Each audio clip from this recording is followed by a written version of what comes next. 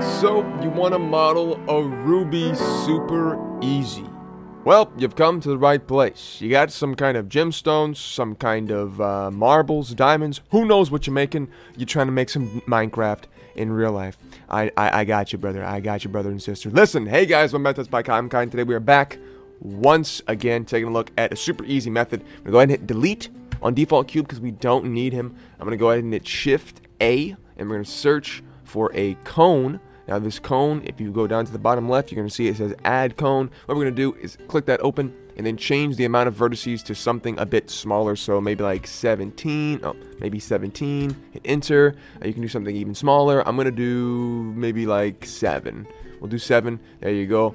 It looks like that. I'm going to go ahead and hit RX on my keyboard and then 90 on my numpad. Actually, I'm gonna undo that. Hit RX and then 180, so 180 on my numpad to flip it completely upside down.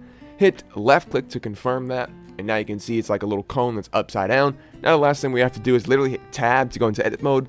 Go up here to face select, which is the third button right here, to select the entire face instead of just one vertice. Click the top face and then hit I to inset it. You can just move your cursor to how big you want the top piece to be, about like that size. Then hit G, Z and move it up. And as you can see, if you left click, you now have a nice little gem, and that's literally it. You can go ahead and grab the vertice select tool, grab the bottom vertice and hit G, Z to kind of move it up a little bit so it's not as long if you don't want it to be that long. And that's literally it. That's a diamond right there. That's a ruby. That's an emerald. Look at that. That's insane. So super easy.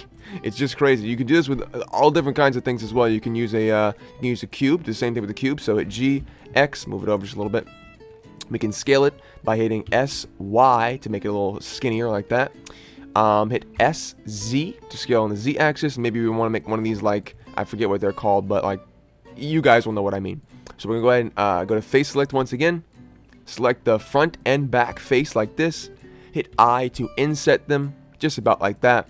I want to go ahead and also make it the even width on the top and the side. So hit S, X to scale on the X to make it a little bit thinner. There we go. So now both those are still selected.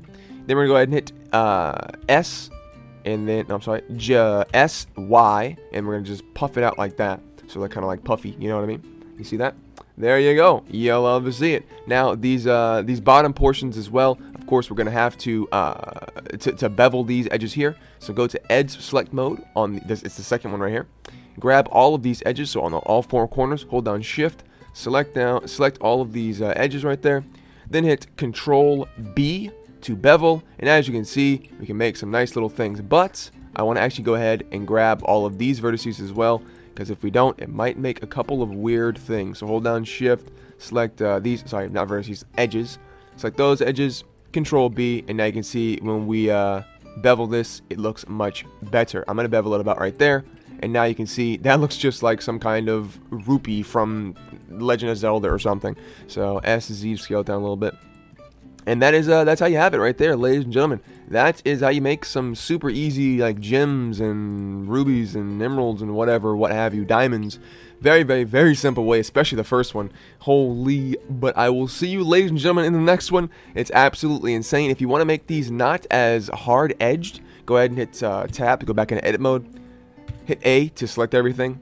And then hit Control B to bevel. Now you can see it'll bevel the edges. And then just scroll your mouse wheel up a little bit until you have a couple of vertices in there. Just have a little tiny bit of an edge, like you can see right there. And then left click. Now you can see when I zoom in that they're not super sharp anymore. It has an actual edge to it, which will reflect some light very nicely.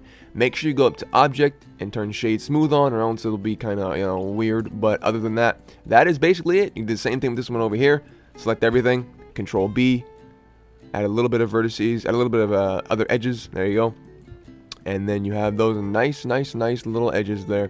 Very, very cool. For this one, you might want to go ahead, and before you do that, you might want to go ahead and with this selected, go to Object, Apply, Scale. So then all of the scales are proper, because we did move this around, so some of them are going to be longer than others. And now if we do it again, you can see Control B, and now all of the edges are the same width. As before, we did that, like some of them were longer, some of them were thicker, and some of them were thinner. It was very awkward. So make sure you apply the scale to anything that you scale. You should do this to this one as well, but we didn't scale this one too much. But yeah, so definitely for this one, Control B, a little bit of edge there. And as you can see, we now have those nice little rims that are being picked up. Like I said, that's going to be it for today's tutorial. Hope you ladies and gentlemen learned something new. Super easy way to create some gems and some rupees. I don't know what you're making, but whatever you're making, hope you enjoyed it. I'll see you in the next one, but until then, bye bye.